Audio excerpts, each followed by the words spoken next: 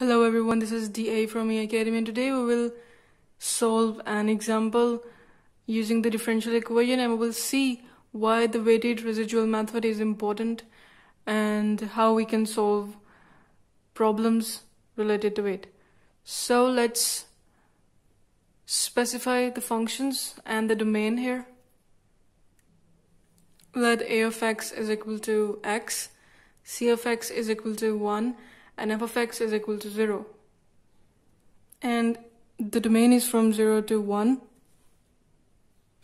with boundary values that u at 0 is equal to 1 and a of x, that is x du by dx at x is equal to 1 is equal to 0. And the number of elements we have 2, so capital N is 2 here. So we have a specified differential equation now, and we have to expand this approximate function here.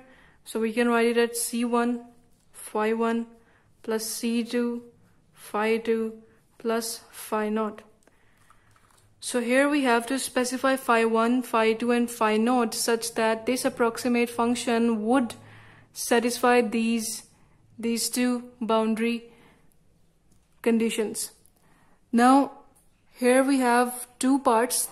This is the first part and this is the second part. This part is usually known as the homogeneous part and this part is known as the non-homogeneous part.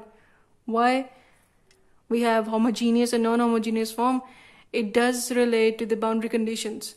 So what should be phi 1, phi 2 and phi 0? It closely relates to that phi 1 and phi 0 should satisfy the boundary condition in the homogeneous form and phi 0 should satisfy the boundary condition in the non-homogeneous form. What does that mean?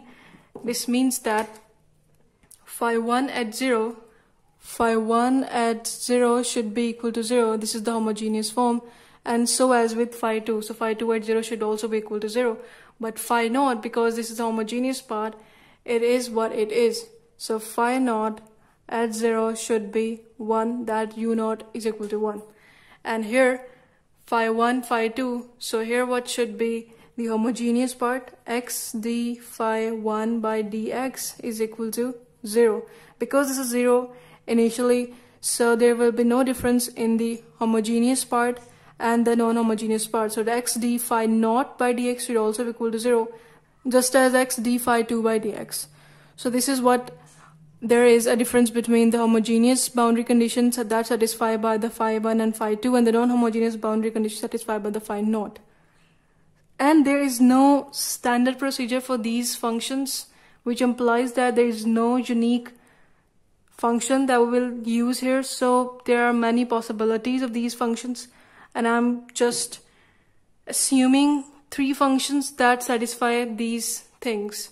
So for example, we have phi 1 is x square minus 2x, and let phi 2 is equal to x cube minus 3x, and let phi 0 be equal to 1.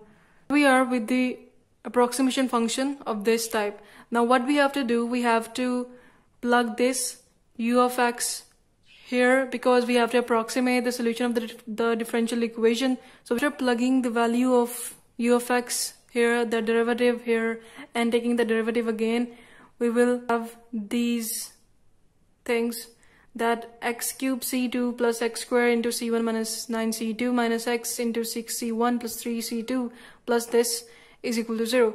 So we have to figure out the values of the coefficients here. So that's why we have to equate this equation according to the variables that we have. So if we equate the equation for x cube, we get c2 is equal to 0, and if we equate for x2, we get c1 minus 9c2 is equal to 0. So we have this after equating. That is obvious here that c2 is equal to 0 here, and if we plug the value c2 here, then we get c1 is equal to 0. So, and it is also true that c1 0, c2 0, we get 0.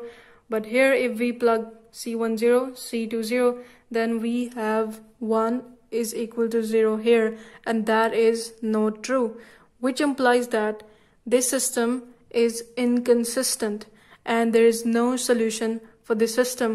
But eventually we have a solution of this. We have to approximate the solution of this whole system, and that's why there is a need of the weighted integral method, that we have to integrate over the whole domain with the weight function and the residual to find the approximate solution of these type of structures that do have an approximate solution. But when we solve the differential equation like this, they will show no solution, but eventually they have an approximate solution, and that what our job is to figure out.